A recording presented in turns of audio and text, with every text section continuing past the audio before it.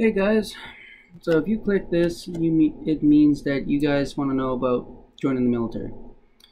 So when I joined the military, I joined under a PLAR. What is a PLAR? A PLAR is a assessment of your skilled trades, if you have some.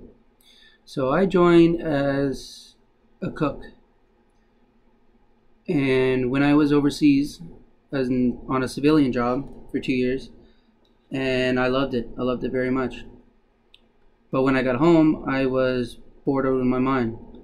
I was used to the rush, and so I decided to call up the local recruiter and ask them, "Do you guys have direct entry?"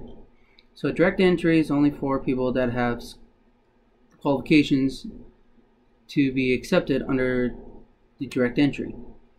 So I asked him, "Hey, do you have this?" He said, "Yeah." It's like, "Okay, I'm coming in tomorrow." He's like, "Okay, no problem." So I went down to, I was living in Ottawa at the time, so I went downtown and I brought all my stuff, and I was like, I would like to reopen my application and apply for cook. He's like, "Okay, cool, no problem.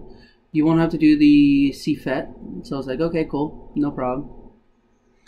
So what is CFET is a Canadian Forces Aptitude Test. So the recruiters here, they don't tell you one thing to get you into a job that you don't want to do. They will advise you on what you should take, what they think you are okay with, but the ultimate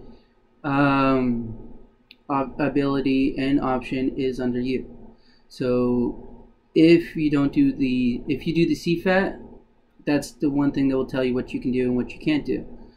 If you don't do it, well, you're not getting in unless you're trades qualified. So once that happens, you'll go in and do your other test. Your other test is about your personality. They want to know about you. Once you've done that, you do your medical. For medical, you do your interview, and then you wait. Well, I did all that and I was fine.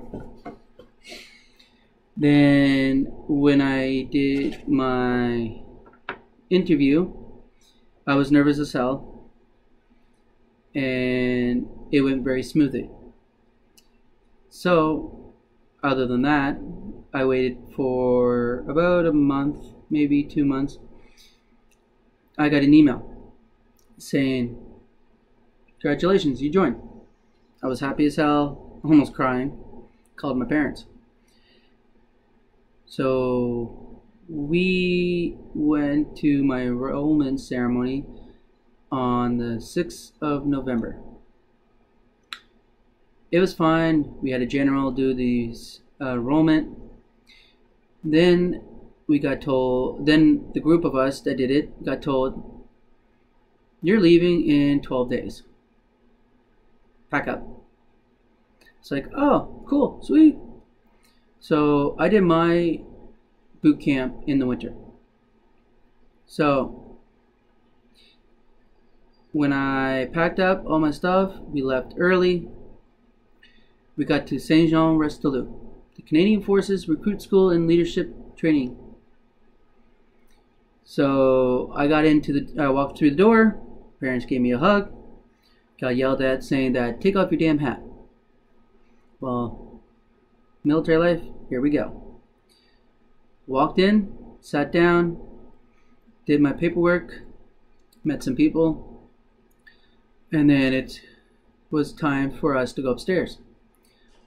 So we were marching, going upstairs, carrying all of our bags upstairs, no elevators. We were on the 7th floor. So I packed for 2 months. Or 6 weeks, whatever you want to look at it. And I had a lot of stuff. So I was trucking up there, no problem.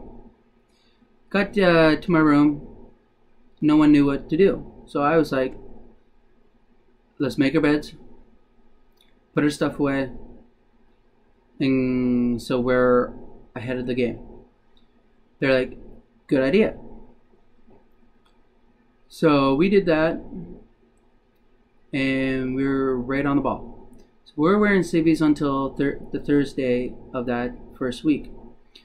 And then we got our uniforms. So we went to supply, we went to the Canex, got all of our stuff, haircuts, you name it.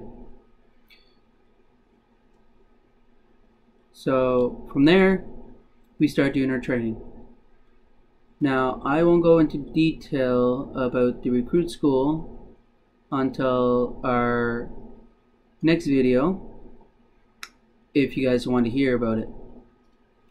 If you guys also want to hear about cooking in the military, you want to learn about cooking too, let me know, and we'll do that in the next short videos.